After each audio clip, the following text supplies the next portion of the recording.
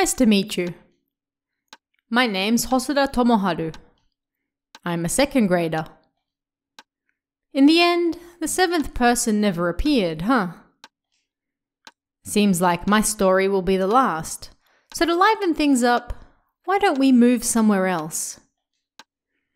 We've waited this long and they never appeared, so I don't think the seventh person is coming. I think we'll be okay to step away for a bit.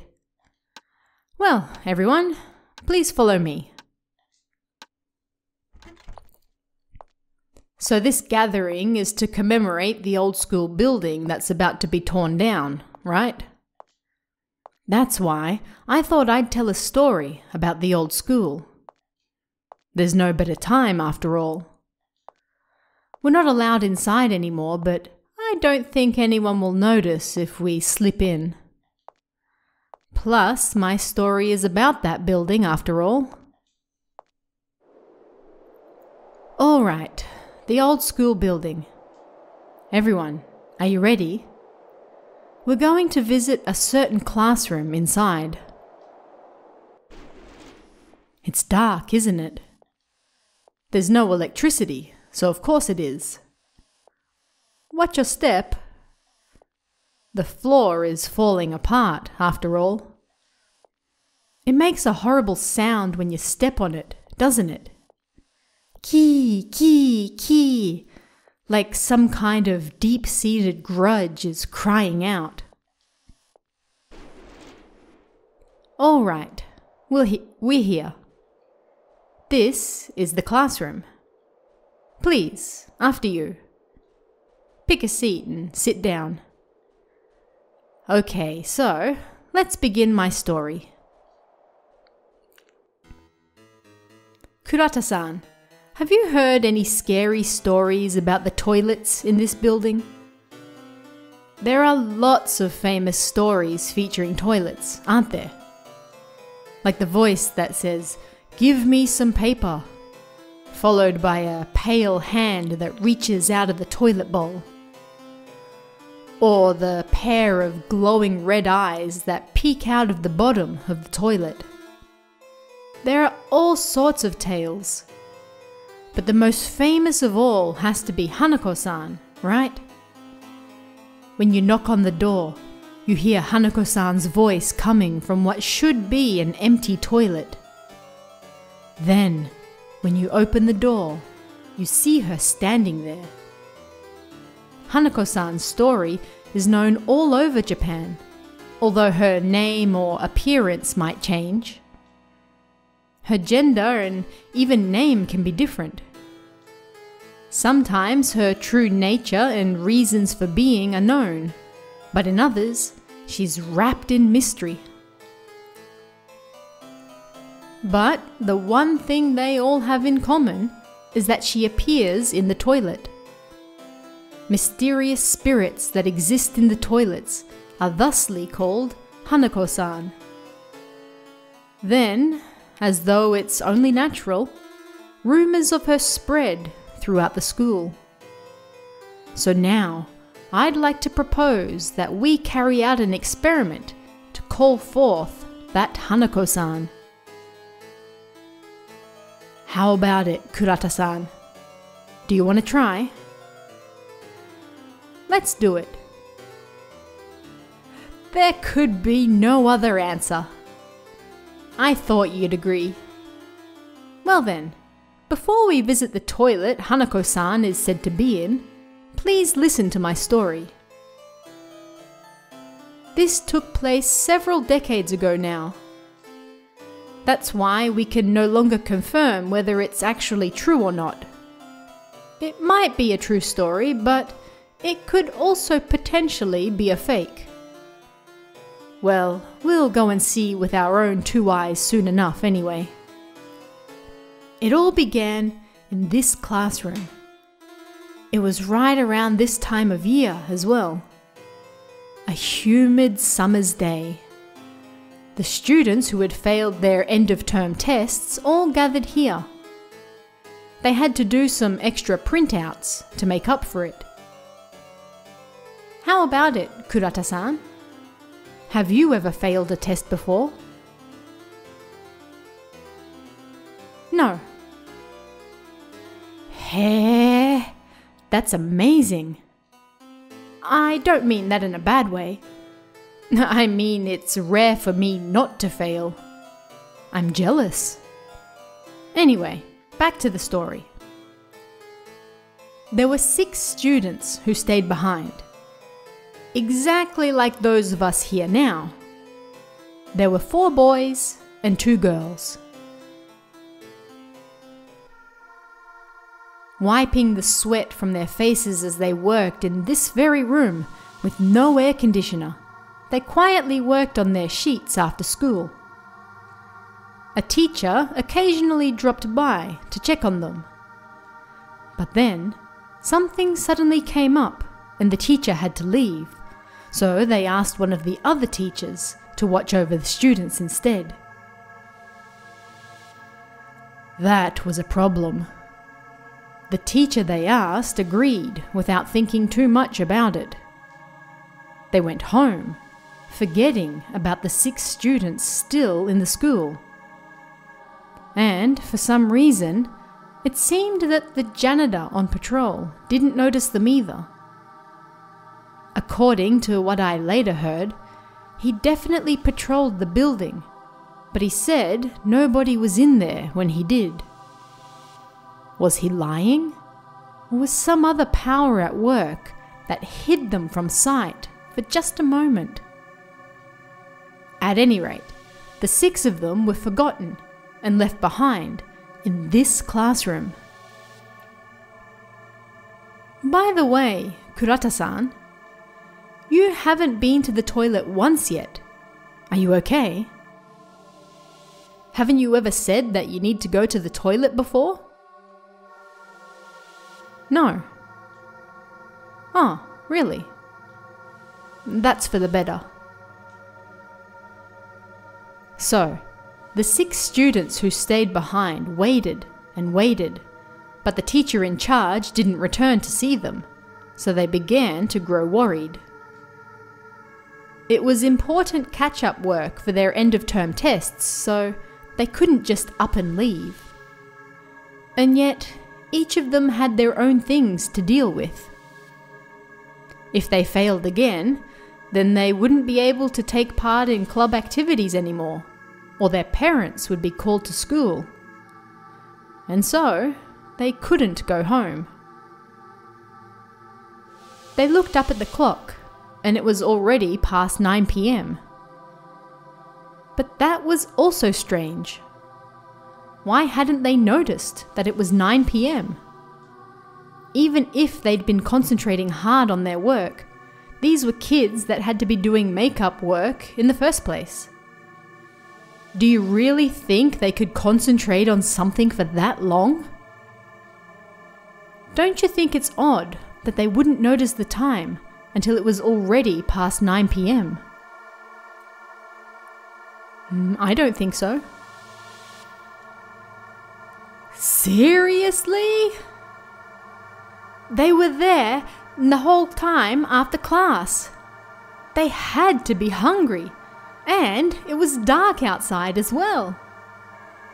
And yet, not a single one of the 6 noticed anything. No matter how you look at it, it's strange. If that's how you think, then you must have just picked any answer, or you're making fun of me. How rude, and here I am telling you a serious story. I'm asking you kindly, please, don't break the mood. Anyway, everyone started to think that it was strange. At that point, someone should have suggested that they go home. But no one said anything. They thought it was strange, but they continued working under the dim lights above. Even so, their revision printouts sure did take them a long time to finish. They were a gang of kids who failed their original tests, sure. I've had to do the same myself, so I understand, but Even for someone with marks as bad as me, I don't think the extra work is that difficult. That's how bad they were. Or maybe things were harder in the past. The clock passed 10 p.m. As you might expect, one of them grew impatient. Hey, do you think they've forgotten about us? It was the one question none of them wanted to hear. The remaining 5 exchanged glances. No way. There's no way the teachers would leave us here. One of them answered in spite of himself. He wasn't very confident in that answer himself, but he didn't want to believe they'd been left behind like that, and so he answered. I can understand how he felt. If so, then why haven't they come yet? It's already past 10. Then he pointed to the clock on the classroom wall. More importantly, have you guys finished your extra work? If so, then I'll just go and get the teacher myself. One of the girls said forcefully, trying to break the unease in the room. Yeah, we could do that too. Everyone went back to their work. But still they weren't finished. It was like they were repeating the same questions over and over again. It wasn't that difficult, so why weren't they finished? Answer after answer, the questions seemed to go on forever. Looking at the clock, it was still only 20 past 10. It felt like a lot more time had passed, but barely any time had passed at all. Then, a short while later, the clock still said 20 past 10. Hey, do you think that clock stopped? The other girl whispered helplessly. It was something they were all worried about. It was that clock over there. Look, that clock on the wall, right there. Can you see it in the dark? What time do you think it says right now? It says 20 past 10. The hands on the clock always point to 20 past 10. What do you think? Do you want to look closer at it? Let's check it out. Come on, let's take a closer look. You saw it, right? It's just a plain old regular clock, although it is pretty dusty. Have a look inside. There are no batteries in it anymore. That's why it doesn't move. But this clock is strange. Like, you can move the hands, right? But if you do, at some point, the hands will return to 20 past 10 again. I don't know why. Maybe someone moves them, but the hands always point to 20 past 10 and never move from that spot, even without batteries. Well then, let's get back to the story. The remaining 6 students also decided to check the clock. They thought the clock had to be broken too. Then, as one of them removed it from the wall, "Ah!" The other 5 screamed in unison. There was a stain on the wall where the clock had been in the shape of a human face. For a second, it looked like a skull. But, looking closer, it was just a stain. Don't scare me like that. The person who took the clock down quickly put it back. They were more concerned with hiding that creepy stain than checking the clock. At that moment, one of the students stood up out of his chair. I'm gonna go to the toilet. He really must have been holding it in. He fidgeted on the spot. Of course, nobody stopped him, and it would be strange if anyone did try to stop him. And yet, he looked at everyone's faces, apparently feeling like he shouldn't go. That's right. He was scared to go alone. It was already late in the empty, quiet, old-school building. The only people there were the 6 of them. Anybody would be scared to go to the toilet alone in that old building. But nobody offered to go with him. And so, he went by himself. He went down the long, dark hall that, even then, he felt like he might fall through. The other 5 struggled with their extra work, hoping to finish as soon as they could. But that stain behind the clock weighed on their minds, and they couldn't focus. Hey, don't you think we've been here long enough? None of us have finished our printouts, so the teacher won't get mad at us. I'm gonna go get them. Unable to bear it any longer, one of them decided to wrap things up. Nobody disagreed. Yeah, let's do that. When he gets back from the toilet, let's all go see the teacher together. Everyone nodded in agreement. But he didn't return. No matter how long they waited, he didn't return. The clock on the wall had stopped, so nobody knew how much time had passed. Fear ruled their minds, and as the time passed in silence, it felt even longer than usual. In reality, no more than 2 or 3 minutes had probably passed. The uncomfortable silence continued. I'm gonna go find him, one of the boys said as he flew from the classroom. Hey! They called out after him, but he was already gone. The sounds of the floor creaking got further away. The remaining 4 looked at each other. They were all scared. It was an indescribable fear, as though they'd be led astray into an entirely different world.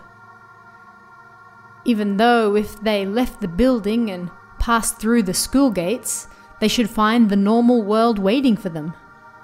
And yet, it strangely felt as though they wouldn't be able to leave that building.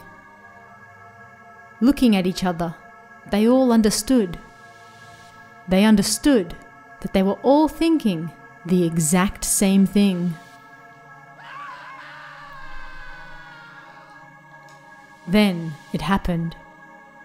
They heard a pained scream tearing through the silence. They all gulped down the saliva that had built up in their throats. I wonder what happened. They listened closer to the direction the voice had come from. Let's just go already. I don't care about this anymore. Then one of the girls suddenly burst into tears.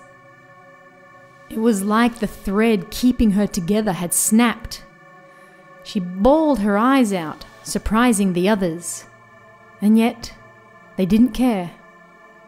That's right, let's get out of here. I think we should go home as well. The teacher is the real problem, leaving us here so late. The other girl said as she rubbed the crying girl's back. That's right. I think so too. We should leave. One of the boys chimed in at her words. But one of them disagreed. But we can't just leave the others behind. At the very least, we heard someone scream. Aren't we gonna go for help? For sure, leaving a friend behind would be awkward. The two who hadn't returned were their classmates after all. Hey, Kurata-san. We're friends, right? If you'd like, would you like to be my friend? Sure. Thanks. That makes me happy. From the moment I met you, I thought we'd be friends. I'll never betray you. From this moment forward, let's be friends. Yeah. That's what friends are. Of course, I'd never leave you behind either. The others felt the same, but one of them was unwilling. That's what you say, but it could just be a bad joke. They're probably waiting somewhere for us to come find them before they jump out and scare us. That's why I'm telling you we shouldn't go. On the contrary, I think they should suffer a little. But the guy who first suggested they go help refused to change his mind. Even if you're not going, I am. If it is a joke, then it'll still set my mind at ease. But if it isn't a joke, then... What are you gonna do if something really did happen to them? If you want to go, then go. But I'm not. Do whatever you want. I'm going. At a time like this, they really should have stuck together. But they got into a fight over nothing. Only one courageous friend decided to go and check the toilets for himself. Even though the girls had agreed, in the end, they were too scared. The other three decided to go find the teacher in the teacher's room instead. Hey, Kurata-san, which story would you like to hear the end of? The brave friend who went to the toilet. Yeah, I definitely thought you'd want to hear that one. He wanted to search the toilets, but there are only 3 toilets in the old school building. The classroom we're in right now is on the 1st floor. Which toilets do you think he went to? The 3rd floor. First, he checked the toilets on the 1st floor. Of course, it's normal he'd check the toilets closest to the classroom first. But he could see from afar that the lights weren't on. Then, as he got closer, he heard what sounded like a voice coming from upstairs. He couldn't hear the murmuring very well, but it was definitely somebody's voice. He went upstairs.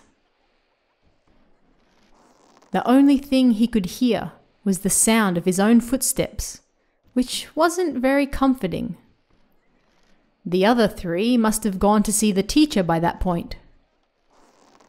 While worried about the others, he tried to fight off the fear creeping into his own heart.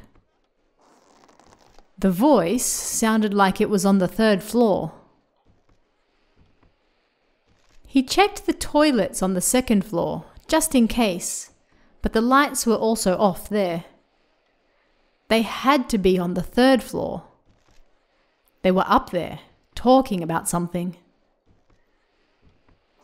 If they were discussing something, it could only be about one thing: how to scare the others when they came to help. As he thought about it, he grew angry. He started to regret not going to the teacher's room with the other 3, and he grimaced. But he had come all this way, so he thought about turning the tables on them instead. He slowly climbed the stairs. he could hear the voices above. No matter how you try to climb the stairs, you can't get rid of the sound of your footsteps. The wood creaked each time his feet pressed down, and the oppressive sound echoed all around. So he focused his nerves on listening instead. He tried to figure out where the other two were. Because everything was dark, it was easy to focus on listening instead. Then, covering his own footsteps, he worked out their location from their voices. They were in the shadows, right at the top of the stairs. Realizing that, he prepared himself as he got closer to the third floor. He stopped right before the last step and took a deep breath. Wah! He screamed. But nobody was there. There was no sign of the duo who should have been there, and the voices he'd heard had stopped as well. Fear washed over him once more. Then he remembered the tales of Hanako-san, who was said to appear in the third-floor toilets. Apparently, Hanako-san appeared in different places at the time, depending on how she felt. Although apparently she could usually be found in the second stall from the end. Sometimes she was in different ones, however, so you could never let your guard down. He went inside. He heard the sound of crying from what should have been an otherwise empty toilet. He knocked 3 times, and someone inside knocked 3 times back. This time, he knocked once. He got 1 knock in return. Then, "Is anyone there?"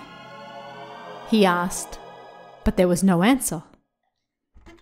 He found it strange that there was no response, so he went to open the door and found it wasn't locked. He flung the door open, but nobody was inside. Finding it strange, he closed the door. This time, there was a knock from the other side of the door. 3 times, kong, kong, kong. But nobody was in there. Then, sensing something strange, he looked up. In the gap above the door, the pale face of a girl with a bob cut was looking down at him. It was said that if she looks at you, then you would die within 3 days. That's the story of Hanako-san from our old school building. He suddenly remembered that fact. But it was okay. Hanako-san only appeared in the girls' toilets. He would be fine. He didn't think the 2 who disappeared could be in the girls' toilets. He went back out to the 3rd floor, and when he glanced at the toilets, the lights weren't on. So, where on earth were they then?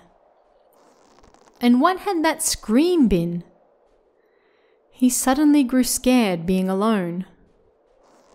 At any rate, he couldn't help being alone, he told himself, and so he decided to run. That was when it happened.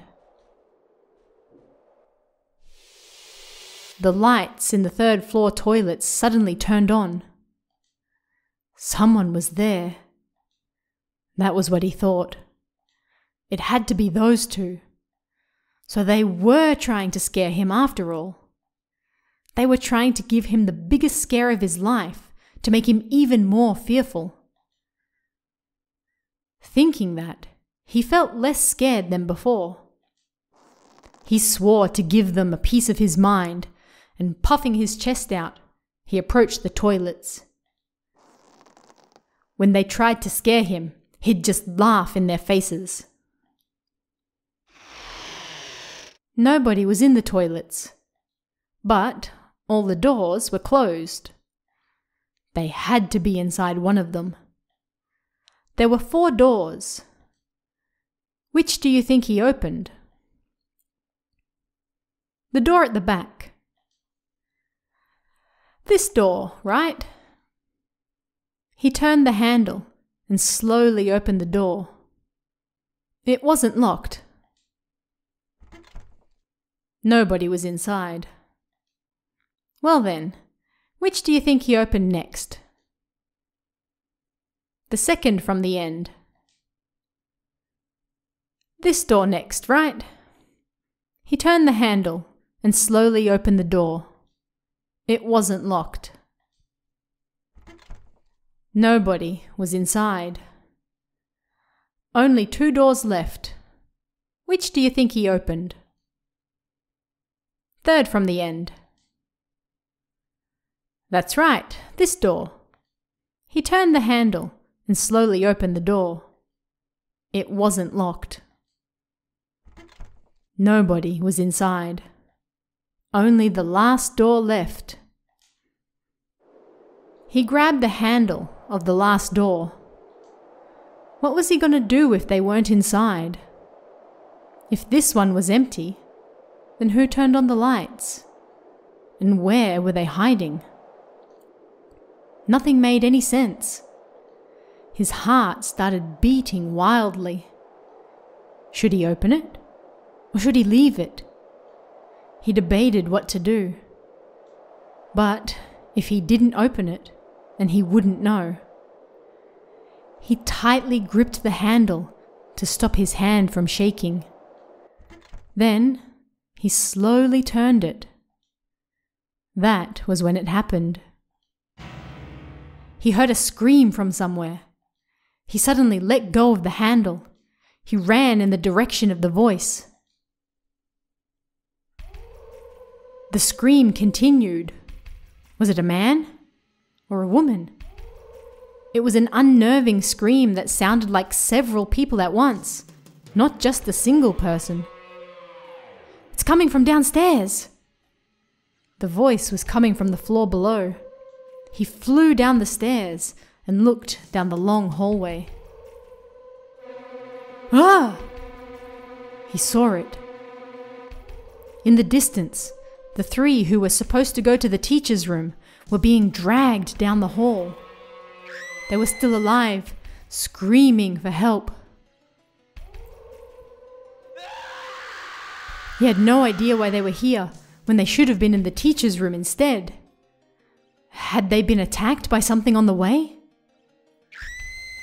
Something was most definitely dragging them, but he couldn't see what it was. There seemed to be several small black clumps of something, and that was what was dragging them. Wait! He chased after them. But he ran so fast that he tripped and fell. He hit his head hard. Ah! Rubbing the back of his head, his stomach dropped. His head was wet. His hair was soaked. Was it blood? He brought his wet finger to his nose. It definitely smelt like blood. He rubbed the back of his head again, but he realized there was no wound. Then he looked down the dim hall. It was covered in blood. It was a thick, single line, like someone had run down the hall with a paint roller. It was the blood of the 3 who had been dragged away. Instinctively, he knew. Standing up and looking into the distance, the 3 who'd been dragged weren't moving. He couldn't hear them calling for help either. Were they dead? Or perhaps still alive? As they were being dragged to the end of the hall, they kept going around the corner. Then they disappeared. There was another set of stairs around that corner. He quickly chased after them. He ran carefully so as not to slip on the blood this time. As he turned the corner, he found distinct evidence that the three of them had been dragged there. It looked just like a slug's trail. The trail extended up to the 3rd floor. He chased after them in a daze. By the time he reached the 3rd floor, he could no longer see them. But their blood stained the hall. He followed the trail. Where do you think it led? It led to the 3rd floor girls' toilets. Not only that, but the lights were on. He swallowed nervously. If he wanted to run, he could have. But he didn't. Maybe he felt like he was a hero on a TV show. He slowly followed the blood trail and stood before the girls' toilets. The toilets were silent. He could no longer believe that this was just a trick by the other two. They really must have been hiding in that last door he didn't open, even now. He realized how stupid that thought was. The blood trail continued inside the toilets. The lights inside shone vibrantly. They were oddly bright. Blood coated the floor. 3 separate trails combined into one thick line. The thin gaps in the thick line was proof that the 3 had combined. The trail went on clearly, right into the 2nd stall from the end, the stall Hanako-san was said to be in. There wasn't a single sound. The toilets in the old school building were also extremely narrow. No matter which way you looked at it, there was no way for 3 people to fit in there. But looking at the blood, what else could he think? Hey, Kurata-san, what do you think he did? Do you think he opened the door to Hanako-san's stall? He did. That's right. He stood in front of that stall like it was inviting him in. Then he grabbed the handle. It felt oddly heavy. But as he gripped it, it only felt heavy at first, and the door opened easily. Then the door opened, but nobody was inside. The blood trail from the 2nd floor suddenly stopped right in the middle of the stall. Inside was empty. Then he felt something cold on his cheek. Rain? There was no way it could be rain. He was inside the old school building. Finding it suspicious, he looked up. They were there. The 5 classmates who were doing the makeup class with him were stuck to the roof, covered in blood. Then he saw a girl with a bob cut, blood covering her uniform, clinging to one of them and glaring down at him. He couldn't make out her face because she was wearing something like a white no mask. He couldn't make out any expressions. Stakes had been driven into the other 5, pinning them to the roof. She clung to the dead bodies, as though giving herself to them. He was speechless. He couldn't scream, and his eyes were glued to the strange sight above him. That was the last thing he remembered. The next moment, the masked woman on the roof started rustling like a spider and jumped down to attack him. Then he thought something. Just what were those small black things that had dragged the other 3 away? Even though he was about to die, he still wondered such pointless thoughts. We all probably think something stupid right as we're about to die, huh? So then, what happened to those 6? They never found them. The next day, the teacher who was supposed to be watching them, and the teacher they asked after, went looking for them before the problem grew any larger. But not only did they not find any bodies, they didn't even find a single drop of blood. Then they agreed to say that they'd sent the kids home for the day. How cruel, right? Then the students disappeared. Nobody ever saw any of them after that. But their classmates knew that the 6 of them stayed behind to do extra work at school. Then strange rumors started to spread after they disappeared. People said they heard strange screams coming from the girls' toilets on the 3rd floor, and others saw the missing students there. All sorts of strange rumors went around. Then people started to claim that it was Hanako-san's curse. Hanako-san had taken the 6 of them away. Nobody knows whether they were spirited away to another world, or whether it was really Hanako-san's curse. And that's the end of my story regarding the old school building. Nobody ever saw the 6 get killed, so it doesn't seem like it could be real, right? But I don't think it was a lie. How about it? Let's go up to the girls' toilets on the 3rd floor and call Hanako-san right now. Kurata-san, you said before that you'd go, right? Or did your feelings change after hearing my story? What are you going to do? You'll go, right? Let's go to the girls' toilets. I'm glad. You really are my friend. No, I already think of you as a best friend. Let's solve the mystery of Hanako-san and get you a great article to write.